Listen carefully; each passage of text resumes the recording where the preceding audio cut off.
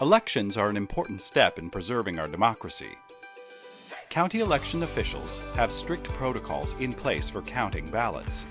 Before the election, each counting machine undergoes 3 tests with different ballots, comparing a machine's tally to hand-counted results. Only then are vote counting systems approved by the Secretary of State. Early voting ballots are kept in a secure container until they are counted.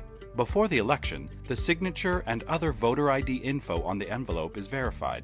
These ballots aren't counted until 24 hours prior to the polls opening. Early voting results or midday counts can't be released until after the polls close at 8 p.m. Central, 7 p.m. Mountain. Every time ballots are handled, a member of 2 different political parties is present. Ballots are counted at a centralized location or polling places. One watcher appointed from each political party can observe the counting of ballots. Special protocols are in place to ensure that write-in votes and damaged ballots are counted. The County Canvassing Board conducts a post-election audit.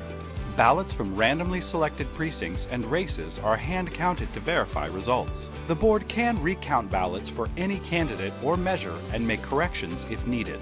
After the county canvass, election results for statewide and federal offices are securely transmitted for review by the State Canvassing Board. Once the numbers are verified at the state level, the election results are certified. This ensures every legitimate ballot in Nebraska is counted.